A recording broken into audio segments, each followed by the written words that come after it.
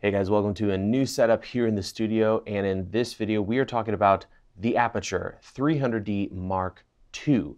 Now in this video there's a couple of things I want to accomplish. I want to briefly go over the new specs of this light, then I want to talk about whether or not you should buy this. And to do that I want to compare this Mark II with the original Mark I of the 300D. We'll also talk about the 120D, so if you're shopping for a large chip light like these from Aputure, you'll have a good idea of what you should go for. I also want to show you guys how to take full advantage of bright lights like this and why I think you should swing for a giant light like the 300D. And we're going to go through several setups and some stuff that you might not have thought of before. So we'll get to all that in this video, but first I want to very briefly go over the specs of this. So let's start with the new head on this light. It is completely redesigned. It is significantly heavier is the first thing I noticed. So cooling is better. Build quality pretty much of this whole kit is impeccable. We're talking rental quality in my opinion. So we've got the new head, a new yoke, so now we can do a 360-degree spin. The knob on the side of the head is also new to the 300D. It's the same one that's on the 120D. It's got a brake, so it works really, really well. Very, very strong. And when it comes to this new dish on the front of the light, Aputure has redesigned it so we have more output, but it does have a narrower beam, so around 55 degrees compared to the old model. I think it's really cool that they've added this as an option, but I have found a couple issues with it. While it is significantly brighter in the center, there is definitely a hot spot, and it's very noticeable just by looking at it. And when you bring a meter into the game and read this light, you'll notice from the center to the edge, there's a big difference. So while it's really cool that this is an option and you can use it, I still think I'll end up using the old dish more because it's a more even light, and I think overall it's just a nice wide, beam for doing kind of bounce work. And we'll be comparing all the different dishes and lights here in a little bit if you want to learn more about that. Now let's turn our attention to the brand new controller. I'll go ahead and fire up the light here. That's 1% right there.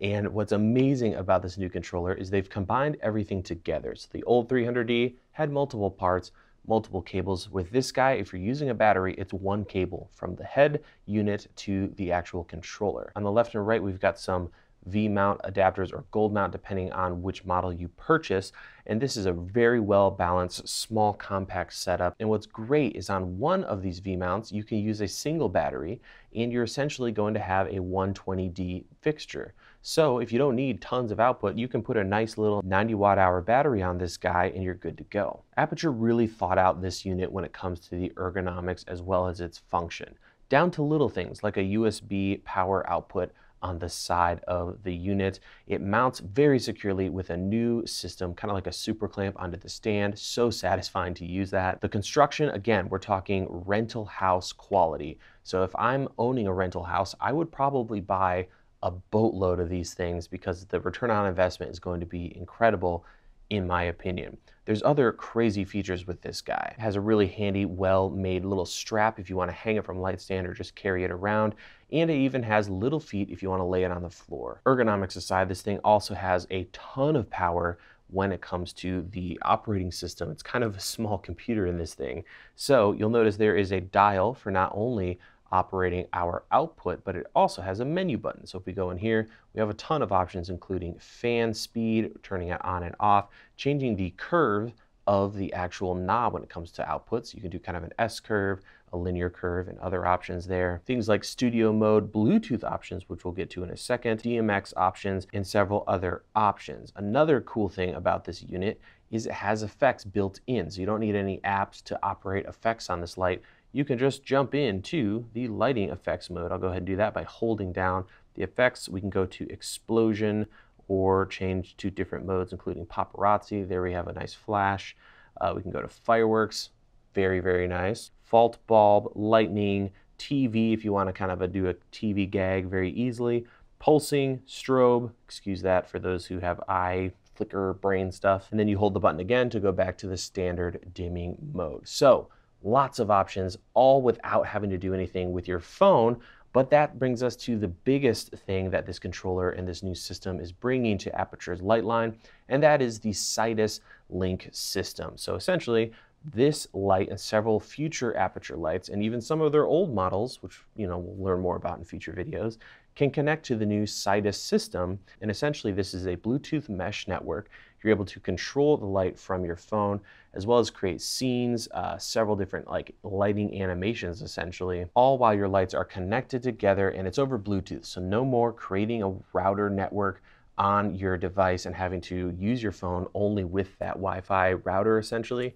You are able to come and go as you please, but your lights and the network stay the same. So the beta for iOS is available now. Android is coming soon, and this system is going to grow as we see RGB fixtures and more stuff come from Aputure. A couple final notes before we jump into how to use these lights and some actual tests here. When it comes to fan noise, you can still hear the head, but it's overall a more quiet system. The old 300D was very loud. The power supply was noticeably loud. You had to move it to a different room. This guy, no problems there at all. And finally, if you pick up this kit, you will also receive a case, which is incredibly well made. And of course, all of this is coming in at a price of $1,100 to $1,200, depending on where you pick up your 300D Mark II. So with that out of the way, is this thing worth it? Should you buy this, or should you buy the discounted version 1 of the 300D, or skip the whole 300D thing altogether and get a 120D, which is a phenomenal light?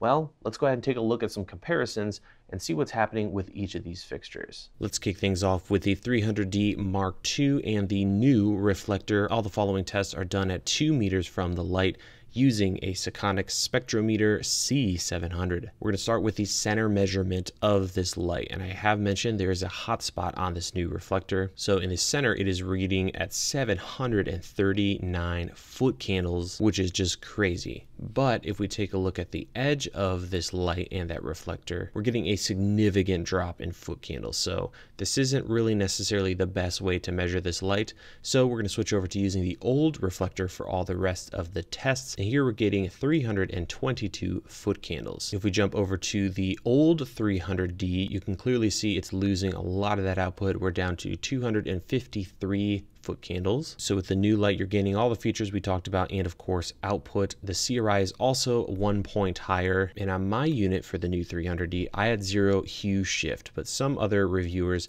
noticed they had 0.1 or 0.2 green. Now let's take a look at the 120D Mark II, same reflector, same test, and we're getting 184 foot candles. And last but not least, here's the specs for all 3 lights according to the tests I ran. And pretty much the 300D Mark II is better in every single way. CRI was really nice at 97.5, and the color temperature was kind of at an odd 54, but this is to be expected with daylight LEDs. But now let's talk about lighting with these and why I think this light in particular, but these bright high output lights are really awesome and you should consider picking one up. A lot of times when people think of lights like this, they're like, you know what, that's way overkill. If I put a soft box on it, you know, that's just a waste of light output. And in a way, you're right. If all you're going to do is put a soft box on one of these and stick it close to yourself just at a frame, this is a waste of money. Pick up the 120D or other fixtures like that in a light dome. That said, if you pick up this light and use it for larger setups, you can essentially use it as a 120D, but I'm going to show you a couple of setups where I think you might ditch the softbox altogether. Because we have so much output, we can do more with the light. So don't think in kind of one-dimensional, I'm pointing the light at something and there's a lot of light.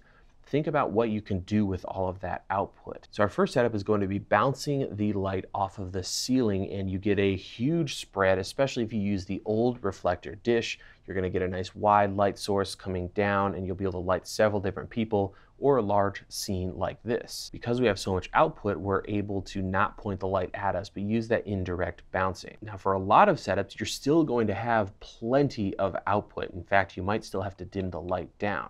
Another way to use this light would be to switch over to a different reflector, and we're still going to bounce it, but we're going to add some diffusion. So at this point, we are bouncing the light, and then that bounced light is going through diffusion. You can't really do this with smaller lights. You need something that's got a ton of output to make that happen. And another setup that really shows how powerful these lights are is just a typical book light. So instead of bouncing off the ceiling, we're now bouncing off of some white surface, and that's going through diffusion, and that's been the lighting setup I'm using mainly in this new studio. Once again, you need lots of output to make that happen and to make it work well. So here's what I think of this light at the end of the day and my final recommendations. If you're looking for the ultimate all-around light and you don't need something super duper travel friendly, you're not going to go wrong with this. It is very docile. You can drop it down to 1% and have just a little touch of light, or it'll be a complete monster with double batteries and a huge setup like we've talked about before. You can throw a light dome on this, one battery, and you essentially have a 120D. The new Sidus integration is insanely powerful, and that's just going to grow over time. The color quality is really good, and the output, of course, is great. And the quality of this fixture is, again, rental grade in my opinion. So unlike the original 300D, which was great but had some pretty serious flaws, this light I can confidently recommend, and it's a light fixture that you can use for years and years and years to come without having any regrets having purchased it. I will say my biggest problem with this light is that it's not bicolor. We're here in 2019. I think Aputure should be looking into bicolor technology. Yes, that would kind of take away some of the output of this fixture, but it's 2019, guys. It's time to move on and to get into that bicolor game. So that's gonna do it for me, guys. Thank you so much for watching. Hope you have a great rest of your day, and we'll see you in the next video.